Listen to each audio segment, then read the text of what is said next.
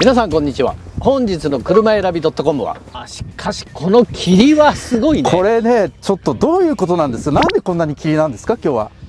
霧の中から登場するのは誰だ。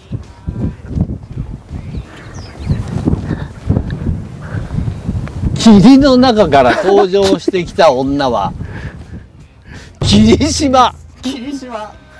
はい、ミッティ霧から登場。お久しぶりです。霧から登場、霧島聖子です。霧じゃい、よろしくお願いします。この霧じゃ何も見えないってちょっとノームですね。どうしてくれんのよ霧島。すいません。とで面白かったらいいね押してね。あとは登録もね。そう、それから聖子ちゃんコスプレが趣味らしいので、どんなコスプレで登場してほしいかコメント欄に。